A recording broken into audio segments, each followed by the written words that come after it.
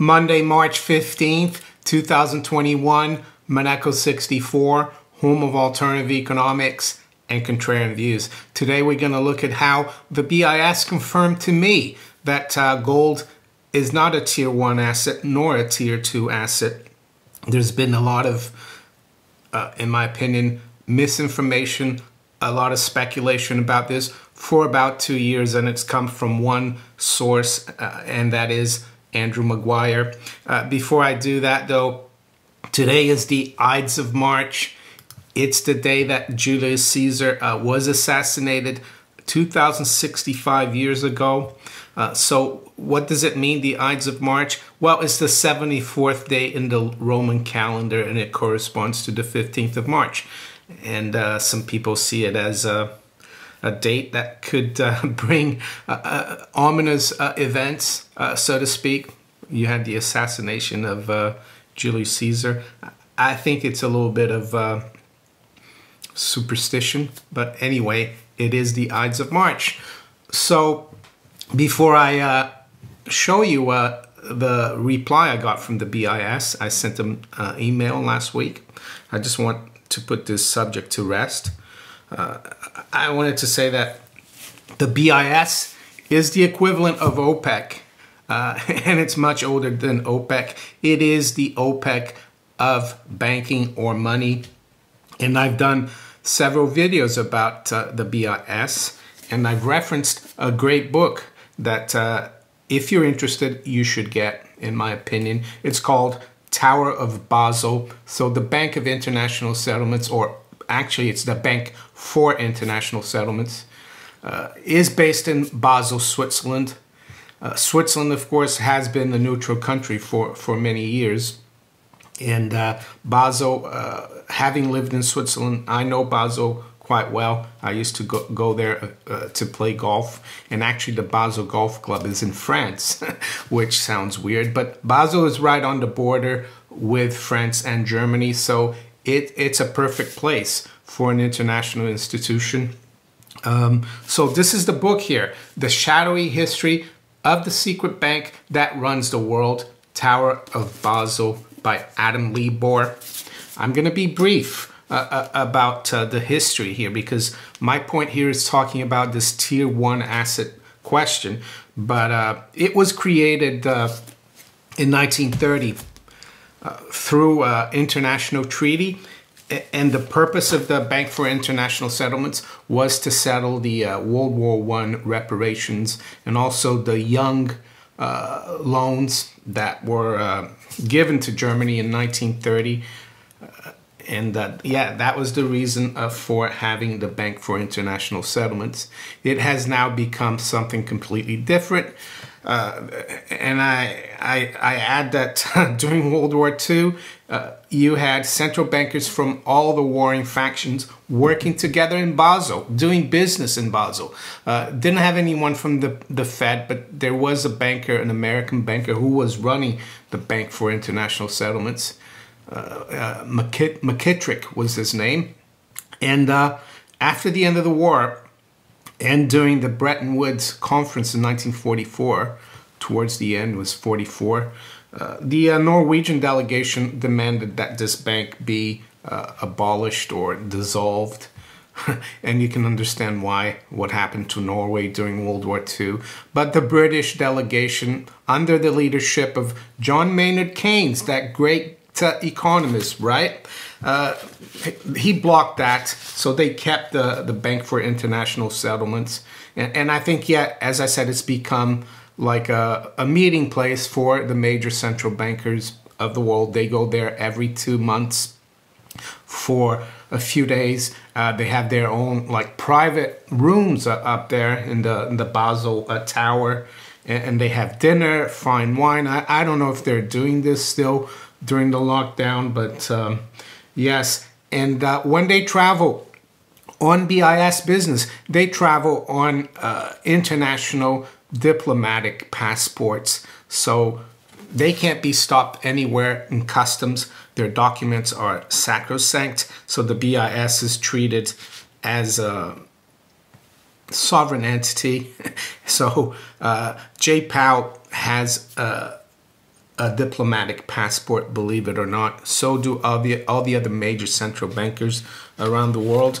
And this was one of the reasons why they created the BIS. This is the young loan. I've got some of the, I bought some of the German government international loan bonds, $1,000 here, bearer bonds. Unfortunately, I can't claim the coupons anymore. As you can see here, it was claimed up until June 1945. So it shows that the BIS was working during all that time during the war, and then after June 1945, you can see it stopped being paid, and it would have been paid up until, let's see, 1960. So as you can see here, it would have been, it was a 30-year bond.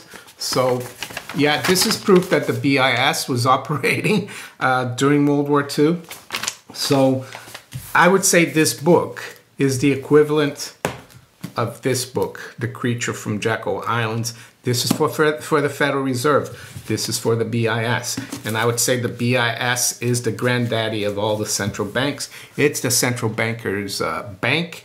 The BIS used to, until maybe 10, 15 years ago, they used to do all their accounting in what they called gold francs. So they know what gold is. They know that gold is money, and I'm not here to bash gold. I've been telling my viewers that gold is the only way to protect your savings. Gold is the ultimate cash, really. What we call cash today are just promissory notes. That's another misconception. Silver, of course, as well. But I like to do my research. I like to back things with facts. And I just don't like to tell people things without having any backing for it. And this has kind of bugged me, this thing about gold is going to become a tier 1 asset. And people, it's not important if it does or not, because it's the most important monetary asset anyway, and it doesn't matter what a bunch of bankers say about it.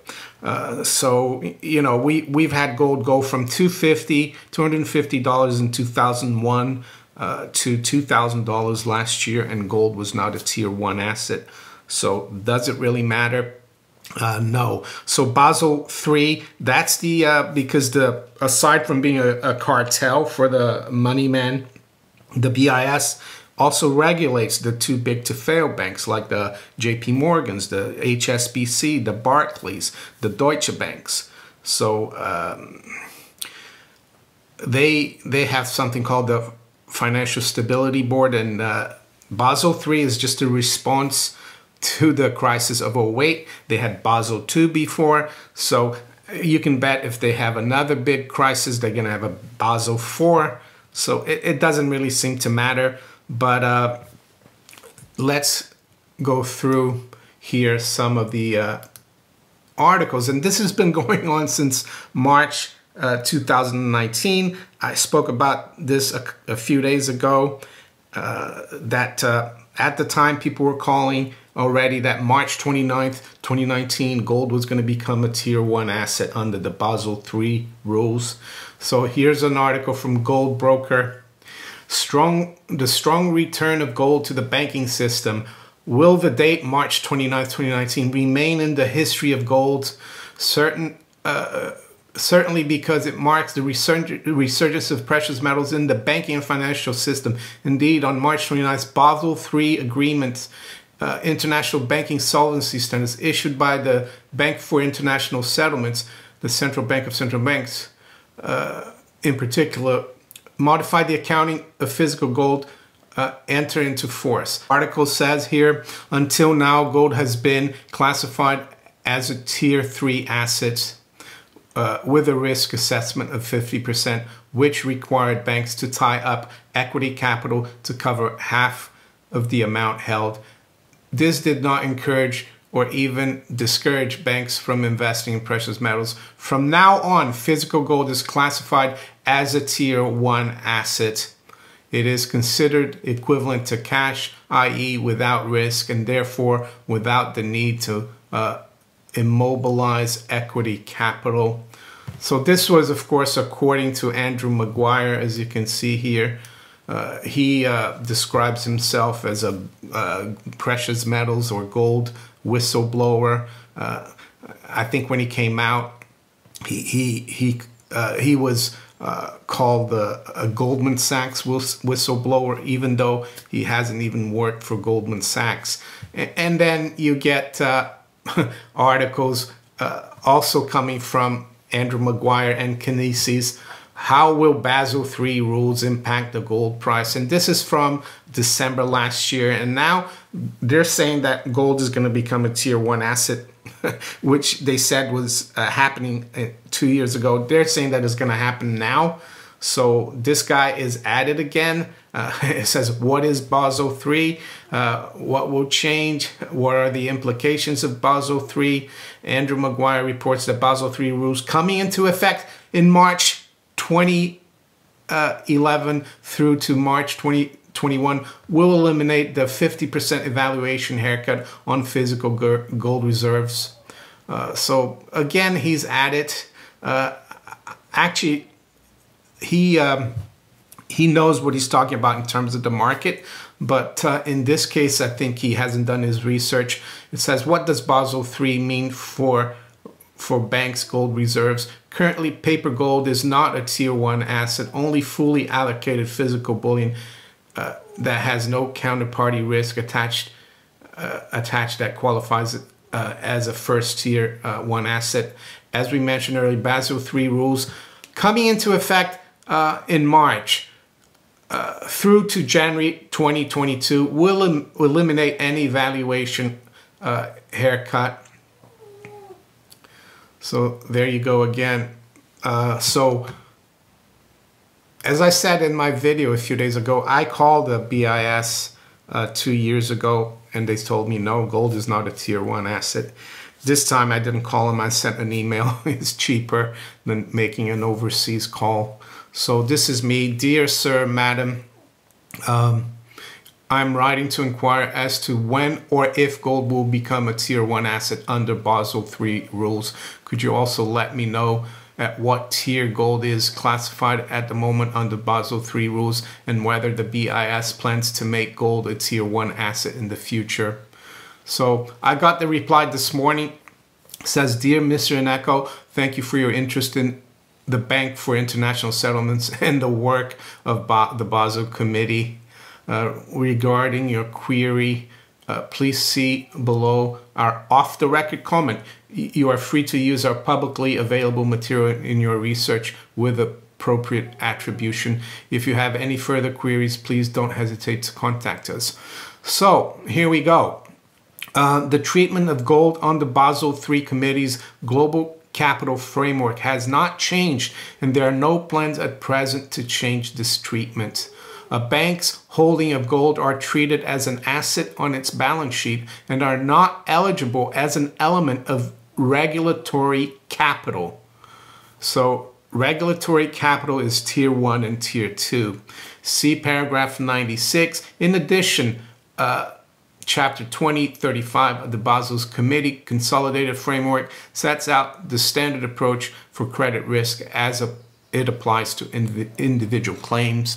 A bank's regulatory capital ratio is calculated by dividing its equity, also known as regulatory capital, the numerator, by its assets, risk-weighted assets, the denominator. See page 3 of this in brief document.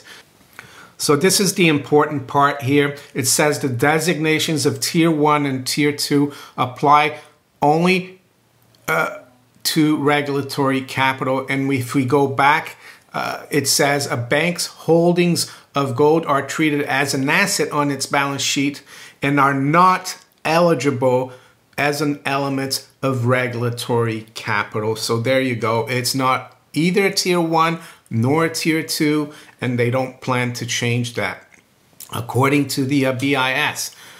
So one thing they say, though, or this individual, her name is Bettina Eberhard, she says, for market risk purposes, gold is treated as a foreign exchange position rather than a commodity because its volatility is more in line with foreign currencies, and banks manage it in a similar manner to foreign currencies. So there you go. Not tier 1, nor not tier 2. So yes, hopefully that puts that question to rest about gold becoming a tier 1 asset, or even a tier 2 asset for that matter. It is not, and the BIS doesn't plan to do it. So with that, let's quickly look at where the markets are this morning. So it's just before 8:30 a.m. London. We've got spot gold, or the paper gold price, trading at $17.25. It's down just over $2. The high's been $17.34. The low has been $17.21.50. Silver is basically unchanged at $25.92. It has been as low as $25.78 and as high as $26.22. The Dow future is up 83 points. NASDAQ future is down 6. S&P future is up 3.5. The foreign exchange market, or the foreign currencies, we've got sterling up slightly at 139.31. The euro is down 0.2% versus the dollar at 119.30. Dollar is up slightly versus the yen, 109.11. Dollar's up 0.1% versus the yuan at 650.40. High-grade copper is down about 0.1% at 413. WTI crude is up just under 1% at 66.18. So we finish off as usual with the bond market. The 10-year yield this morning is down 1 basis point, around 162. Of course, this week, the major event for the markets is going to be the FOMC meeting, which starts tomorrow and ends on Wednesday with the announcement from the Federal Reserve, and then the press conference where Jay Powell will be answering questions and making his initial statement as well. So there you go. If you enjoyed this video, make sure you hit the like button. Please share it far and wide. Think about subscribing to my channel if you haven't yet. And you can also follow me on Facebook, Twitter, and all these other platforms below here. I wish you all a great start to the week. Take care. Bye.